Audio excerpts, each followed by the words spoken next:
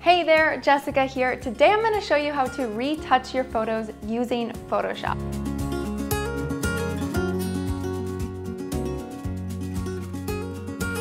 There are 1 million ways to retouch just one photo, and I believe that the best kind of retouching is a subtle kind. I am going to show you how to do retouching in a way that enhances the beauty and the natural features of the subject, while still having a lot of creative control over your photos. Let's jump right in and get started. Here we are in Photoshop. This is the photo that we will be retouching today. This is a photo that I took a while ago. I think it's a perfect example of doing some light retouching because I think she looks beautiful already. We're just going to be making some minor tweaks and changes.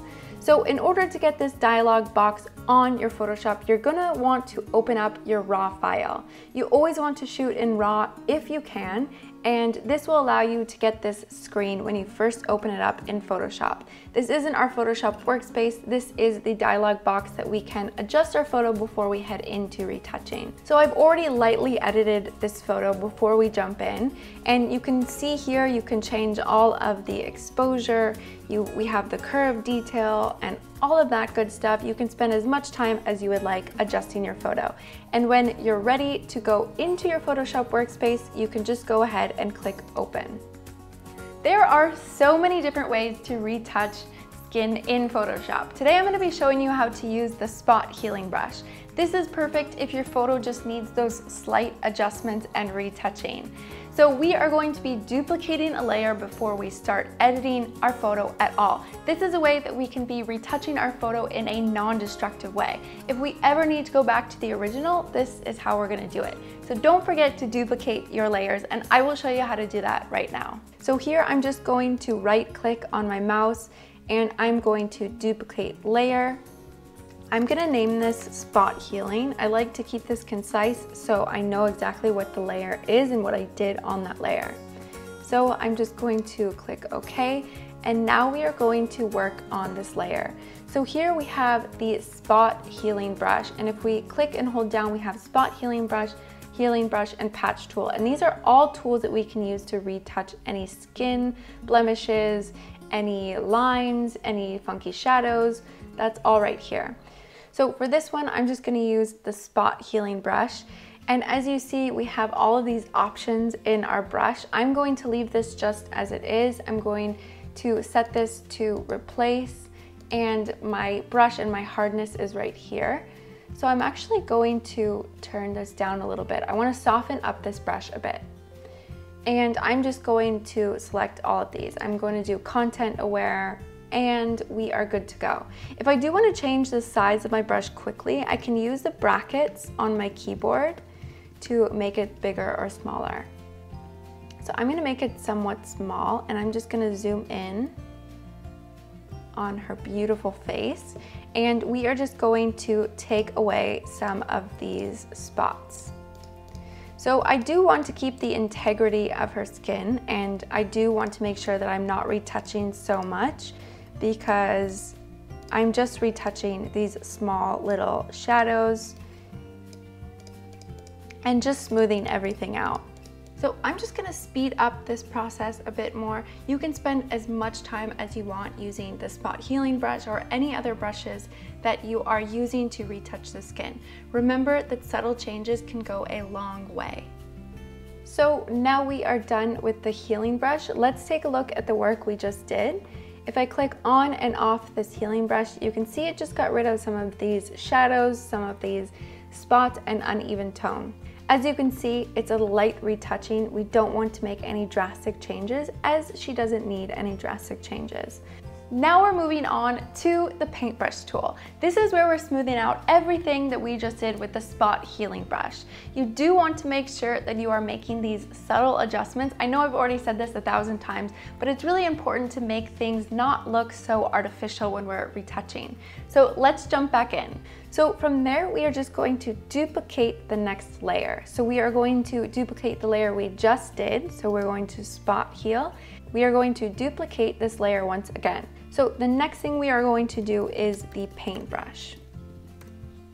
And once I'm done with that, I'm going to click OK, and we have a new layer. So if we go here to the paintbrush tool, we are going to set our paintbrush to the softest. So I'm going to put this at 0% hardness. It doesn't matter what size because we can quickly change that on our keyboard.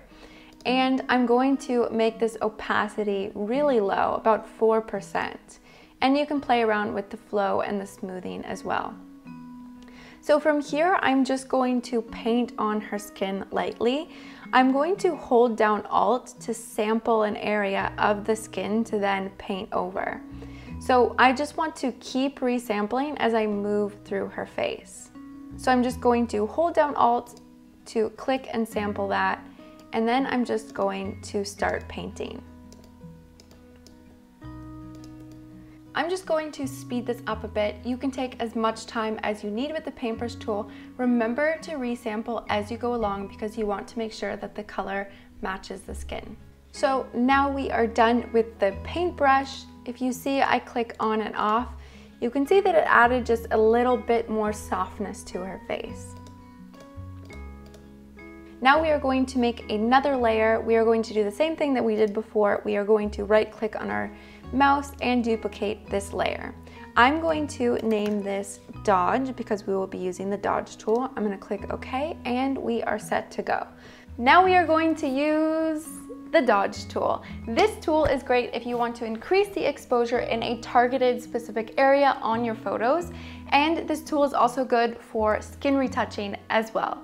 So let's jump back in and I'll show you how to do that now.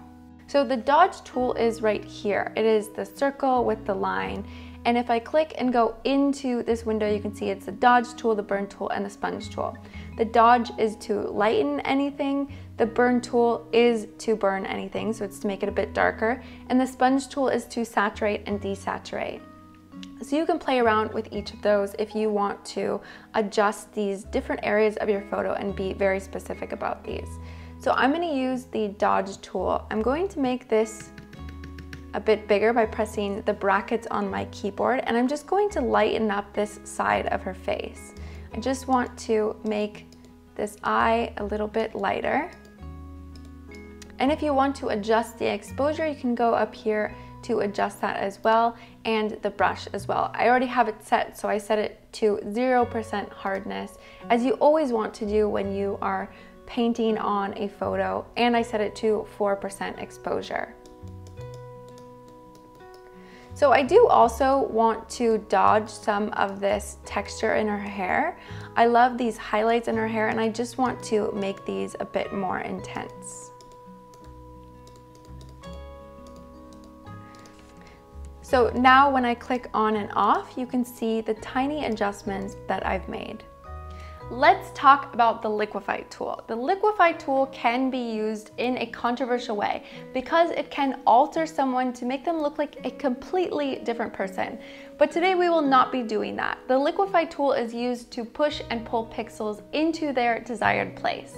So with this, we are going to use it to adjust her hair. So let's jump back in. So now we are going to use the Liquify tool. We are going to go ahead and duplicate this one more time like we've done so many times. I'm just gonna go up here, duplicate layer, and I'm going to do Liquify.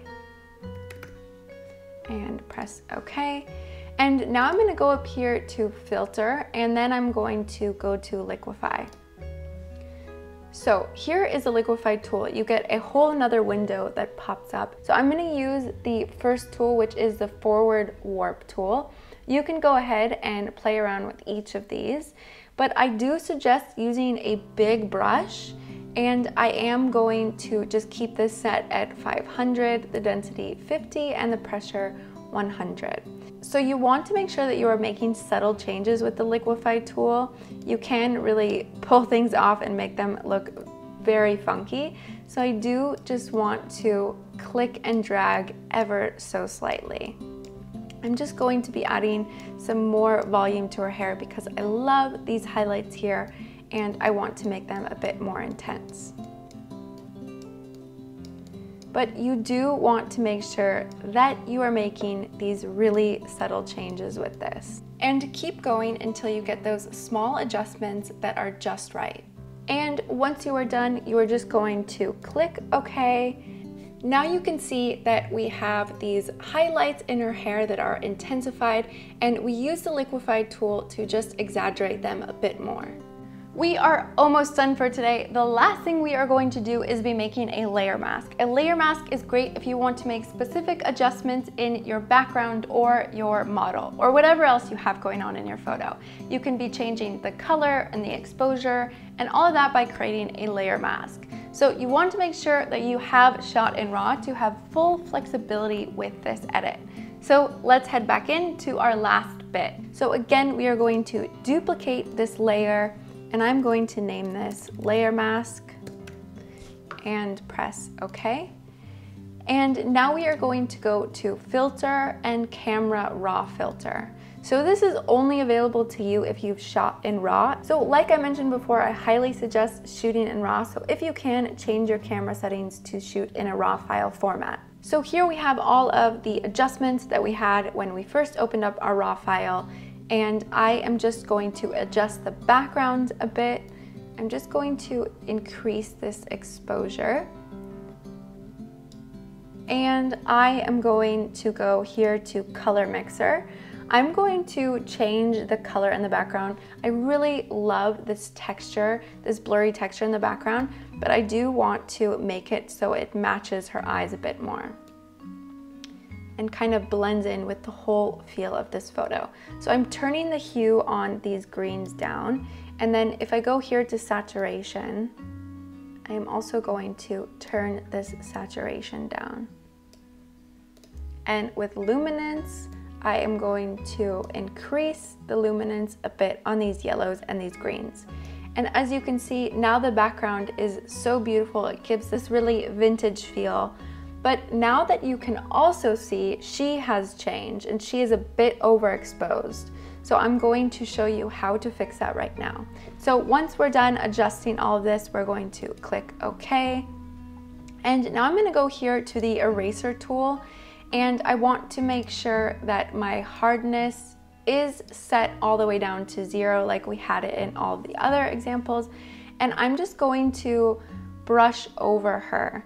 So I'm going to keep this opacity at 100, and I am just going to lightly brush over her and her hair so we make this a layer mask. This is all about just changing the background and making these little tiny subtle adjustments. And I just want to go over it again just to make sure that everything is erased that we don't want. And now once we are done, we can click this layer on and off and see how much this background really adds to the photo. Just that tiny color adjustment, it really matches her eyes, and I really believe that it draws you into the photo. And now if you turn off all of these layers and you go ahead and turn off these, you can see that this is the before and this is the after. That is all for today. Let's take a look at that before and after to see the changes that we've made. Keep in mind that retouching isn't about changing someone's appearance, but about enhancing the photo. Remember to make those subtle changes because you want to keep things looking as realistic as possible. So thanks for following along, and I will see you next time.